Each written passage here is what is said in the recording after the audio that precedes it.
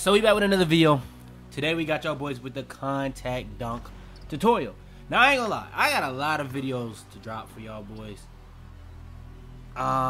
It's just been a little weird trying to drop these videos because there's videos I want to make in terms of rare builds, there's builds I want to drop in terms of the best builds, and when it comes to doing these animations, I want to give y'all all the best animations. It's just tough to do all this stuff, and I also want to give y'all gameplay. So I'm gonna let y'all choose. Y'all let me know what y'all want. I will be testing all the animations, but what do y'all want more? Do y'all want build awards? Do y'all want the gameplays? Do y'all want the animations? Do y'all want the build videos? Y'all let me know in the comment down below. But today, we're going to be doing a contact dunk tutorial. Only other tutorial I'm really thinking about doing right now is a 99 method, updated for y'all boys, but that's not too complicated. But again, another one, just like for animations like I'm doing for dunk, we're going to do another one for the dribble. So if y'all do want the dribble, make sure to like the video. Make sure to subscribe if you're new. No more talking. Let's hop into it.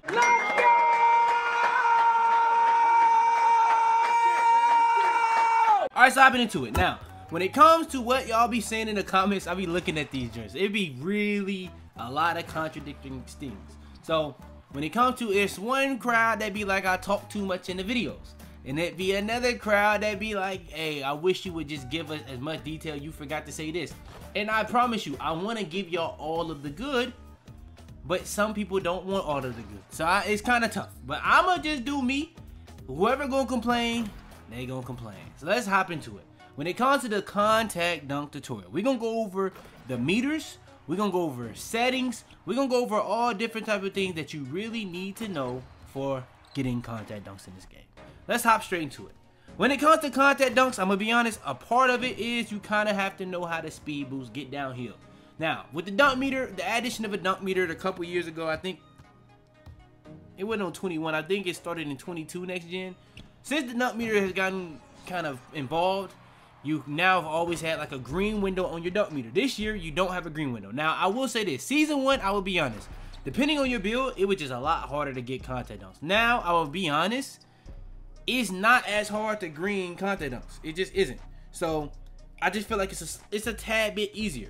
Now, it does depend on where you are and where the defender is. So, what you need to really master first is just greening contact dunks. Now, I'm going to be honest. Contact dunks timings differentiate depending on what dunk you are doing, but it doesn't differentiate as much as it has in the past.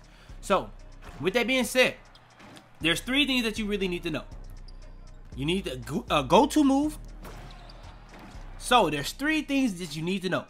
You need a go-to move to get downhill, get past your defender.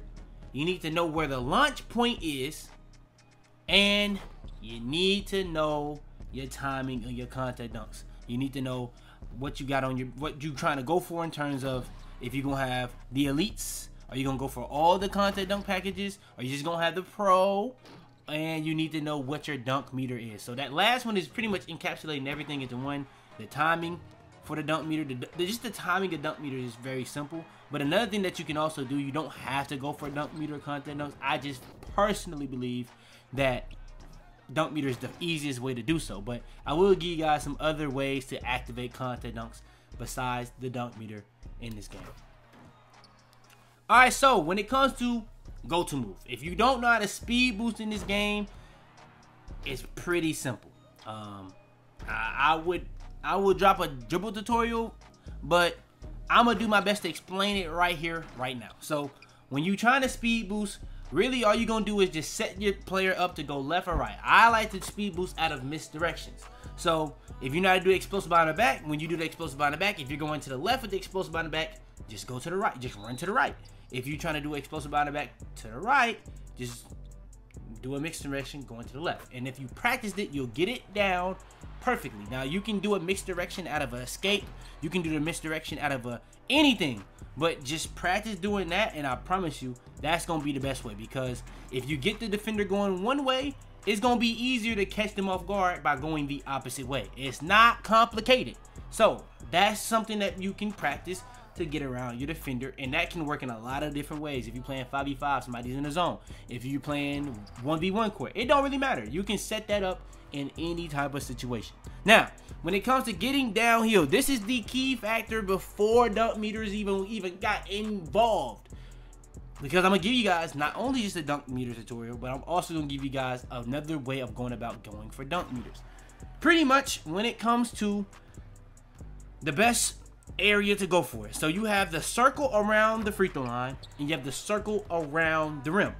What I like to do, the perfect spot on the court to activate it, is right in between those two circles.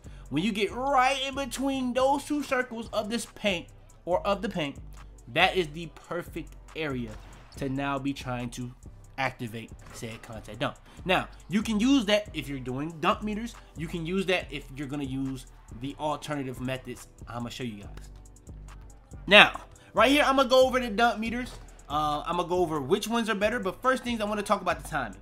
Now, I personally use the arrows. I personally haven't tested all these different things. I've tested them in terms of shooting, but the thing is, the only time I really tested it for other meters, I tested the little circular one, which we're gonna get into. I'm gonna go into it when we talking about that. But for me, my personal favorite one is the arrows. I like the fact that the arrows, because when you are set to release it, they vanish. Literally, when you're supposed to release it, it vanishes. And it's pretty simple. It's an arrow. You have an arrow going up. As soon as the arrow mixes together, that's when you're supposed to release it. Now, I will be honest. Depending on what controller you use, it may be delayed, so you may not be able to just watch it. I'm gonna be honest. I've had that before. It's kind of sad, but latency and all that type of stuff can start to factor when you're playing online. So what you can do with the dunk meter, even though there's different, you know what I'm saying, timings for every dunk, you can practice trying to memorize the timings of each dunk. Because if you get this dunk, you're gonna get that timing every single time. Now, the only issue is, dunking this year, you can get hit out of dunks more than ever. But with you getting hit out of more dunks more than ever, depending on your dunk rating, you can get put into contact dunks as well. So you can go in for a regular dunk, but the dunk changes to a contact dunk. Or you can go from a contact dunk and it changes to a regular dunk. Now, that's not going to cancel out the dunk meter. It's just going to give you a different timing on that dunk meter. So memorizing dunk meter is not going to be the best thing, but with latency is involved, it's gonna be kind of rough. So you probably just, sometimes it's just about your connection on some things. But like, if you know how to time your jump shot, you're gonna just have to get used to it, just like you would have to get timing your jump shot. It's the same thing with anything that you time. You gonna have to just get used to it the same way that you got used to timing your jump shot, because everybody have to shoot except for, I guess, insides. But yeah. Now when it comes to dunk packages, we're gonna go over this before we go over the meters. Because like I said, the meters, it matters, but like it really does depend on preference with the meters. Like just looking at the meters when I'm just trying to time it with the jump shots or layups, I already can kind of tell what I'm gonna like for my dunk. So that's just what it is. So when it comes to the dunks, it's not really too much. I'm gonna just say this. When it comes to Michael Jordan, I have it on. My build has a 99 dunk. I shall be taking it off because this is the first time I'm looking at it since I used it that day I was testing this joint out. It's not good. I'm be honest, it's not good. Like the free throw line dunk is good, but everything else, if you've played this game trying to dunk, you understand how much people want to take you out of dunks. Every single one of these cradle dunks I tried to do online, I got taken out every single time. So yes, the pretty much majority of those are just too slow. Malik Monk is good, but I will be taking this off as well. The only dunks you really need, Russell Westbrook, if you're 6'5" and up, LeBron James, another one, leaning slams. Literally, this is the better Michael Jordan dunk. If you just want, like, if you just want the free throw line dunk for the Michael Jordan dunk, okay, I get it. It is the free throw line dunk. You can't get that anywhere else. I understand that. But the leaning dunks is 10 times better because it doesn't have any of the bad animations. Now, to go alongside that, the quick drops off one, you also got the front clutches, but I've never been a front clutch guy. But yeah, the quick drops off one is definitely one. Now, those are things to put alongside your contact dunks. Now, the reason why you would put certain dunks on your build last year was because it would get you more contact dunks. That is just not the case this year, from my experience. Now, on my 99, I do only use Elite. But I will say this, the more of these packages, the more contact dunks you will get in more situations. Because every single contact dunk has an animation depending on where you are and where your defender is. Now, look at where he's launching from these contact dunks. He's in between that circle on the free throw line and the circle under the rim. That's why I was telling you those are when you want to start trying to trigger your contact dunks. That's when you want to start trying to go for it. That's when you want to start doing a dunk meter or doing a dunk. We're gonna go over that later. But yeah, that's all you really need to know. Contact alley-oops, pretty much similar as last year. So if somebody's coming down the lane, you're in front of them, pretty much what you want to do is down on the left stick and just double tap Y. And I'm telling you, you will pretty much, if you know how to set people up, it'll work almost every single time. You can put people in a post, throw it up. I'm telling you, it'll work so well. It's so consistent doing that. That's the best way I know since they even introduced the contact alley-oops. But the contact alley-oops is a lot more RNG than trying to do a regular contact dunk. Okay, you can't even see it. I don't know how to put it to the right, to be real with you. But yeah, so pretty much you got these 3 different meters. I think there's another meter or something that you can get somehow, but from my knowledge, it's these 3 meters. So you got the arrow. That's the one I use. Whenever it gets to the top, you have an arrow, the arrow at the top, and you have the arrow that's going up. Whenever it meets its perfect point, it vanishes. In my opinion, that's the best one. Ring. You got one that's just getting smaller and smaller and smaller. In my opinion, this is the worst one, because when it's getting smaller and smaller in the game, it's just that much harder to see.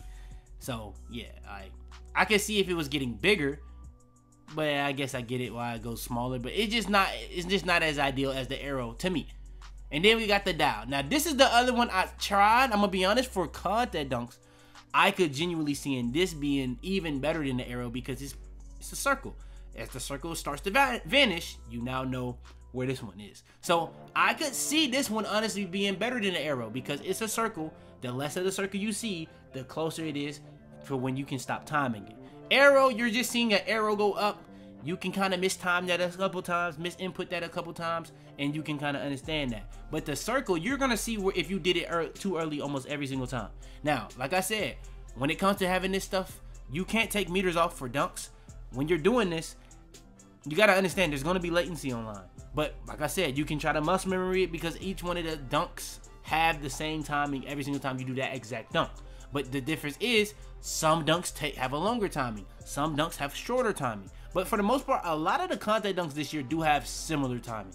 It's just like one dunk where you do like a euro and you're just dunking them, that has a stupid long timing. So if you learn these dunks, you're gonna know what dunk you're getting if you've been playing 2K for a long enough time. But if you haven't, just get used to what dunks you're gonna do, and simple as that. Now, another thing that you could do in that is pretty much just don't put on certain packages. Put on just one package and you'll master your package for your timings. It's not difficult. It's not rocket science. The more packages you have on, the more dunk animations you're gonna get. Simple as that. Now, we went over everything for dunk meters, pretty much that I can.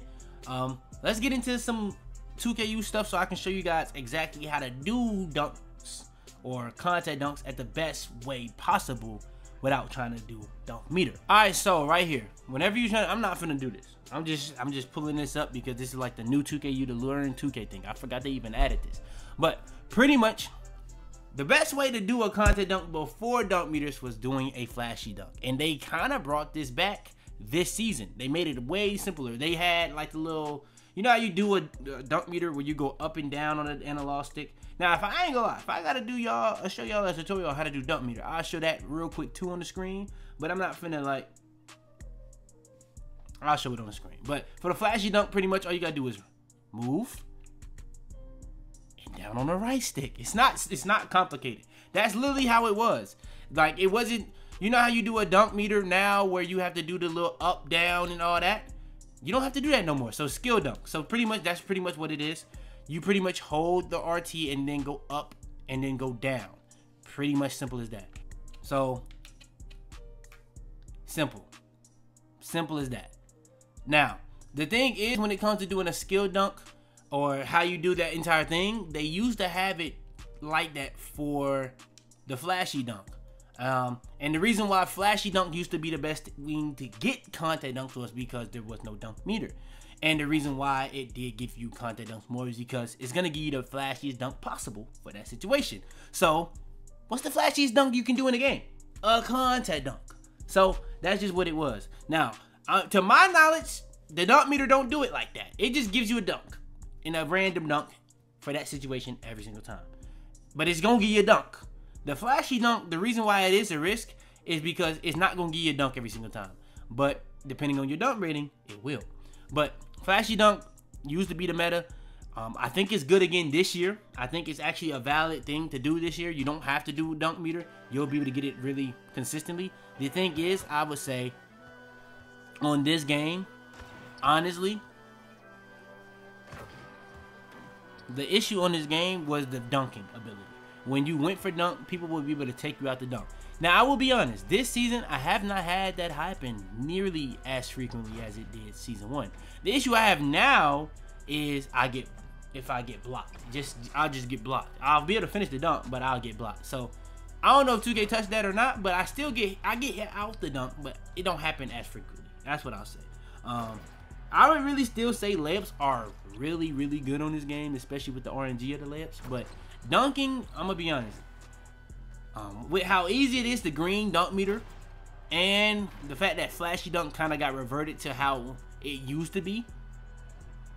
I don't know. Dunking is pretty. I don't know. It's not as RNG as it was season 1. Season 1, it was very RNG. I think rim running is very, very valid right now. I'm not gonna lie. But yeah. I'm trying to think what else could I even show y'all. I showed y'all the dunk packages. I showed y'all flashy dunk. I showed y'all dunk meter. I showed y'all different meters you can use for your dunk meter. There's nothing much else to say, bro. I'm gonna be honest. When it comes to 2K, bro, they add new controls, but the game worked pretty much the same. It's just gonna be different gameplay. Like, the dunking was RNG because the defense now could fight back. Like, if you put the defense in a contact animation, the defense can now take you out of a contact animation. And I think that was, in a way, balanced, but the way they did it was just weird. And it was very annoying as a slasher. Now, the biggest issue I have with dunking right now ain't that.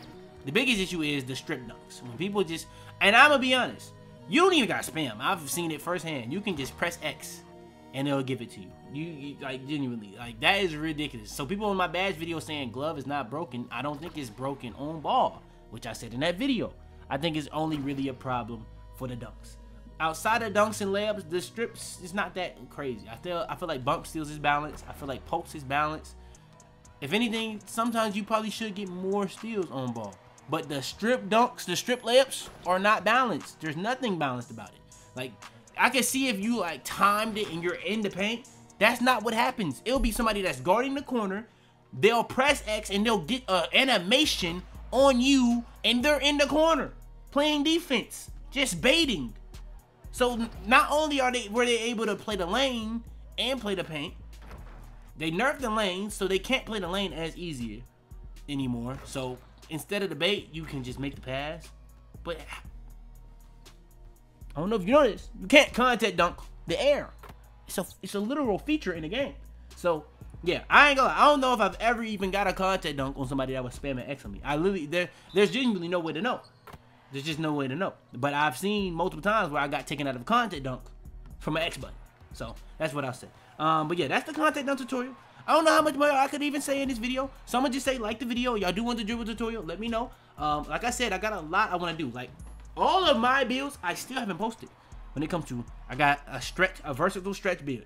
I got a LeBron James build. Actually, I dropped the D-Wade build. If you ever came across me in a wreck, I look black with number 3 on. That's my D-Wade build.